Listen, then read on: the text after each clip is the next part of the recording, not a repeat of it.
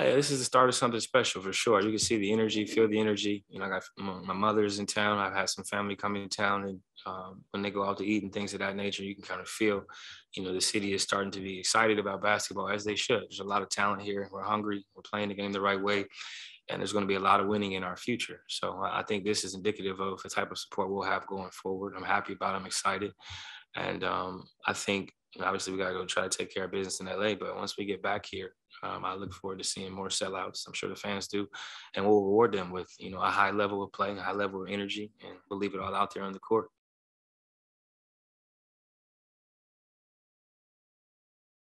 Yeah, no, I understood the magnitude of this game and how the Spurs are always going to go on a run at some point. They're well coached. They execute. They got a lot of great players who can shoot and score. So when you get a chance to get up double digits, you got to continue to put the pedal to the metal, and that's what I try to do. Just try to be aggressive.